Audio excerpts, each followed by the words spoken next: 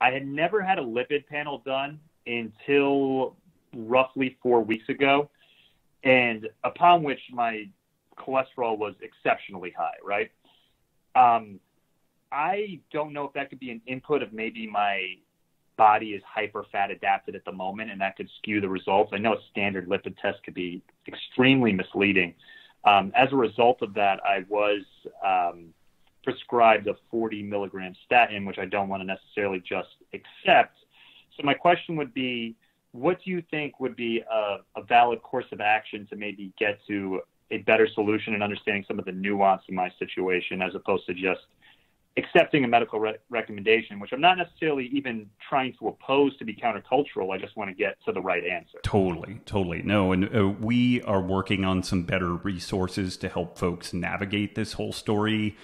I'm on the board of directors of a lipidology clinic in Reno, and like this is a topic that comes up a lot. Folks will go from a standard American diet, shift to kind of low carb, paleo, keto. They feel way better, they look way better, and then we look under the hood at their lipidology, and for some people it looks amazing, and then for other people you're like, oh my God, that's a train wreck, and the unpacking of that first, we really do need to get something called an LDLP, an LDL particle count. Did you get that performed as part of the lipid panel? I don't believe so. Okay. I think I had the really standardized, standard American healthcare version where I got a handful of statistics and amongst them was my triglycerides, my LDL, my HDL, but no nuance to those. Okay.